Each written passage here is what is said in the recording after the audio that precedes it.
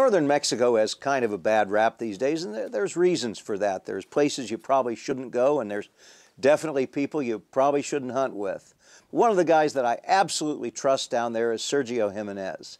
He does a fantastic job in northern Sonora, where he's got desert sheep and Coues deer and some really big desert mule deer. And then they've also got the Isle del Carmen in the southern Baja, where they've brought in mainland desert sheep and have built up a fantastic herd. In fact, so good that they're actually live trapping on the island and reintroducing on the mainland. It's a fantastic place for desert sheep, and on the Sonora side, this is where you can get one of the muy grande mule deer that Mexico's famous for. And if you're hunting with Sergio Jimenez, you're going to be perfectly safe. You're going to have a great time.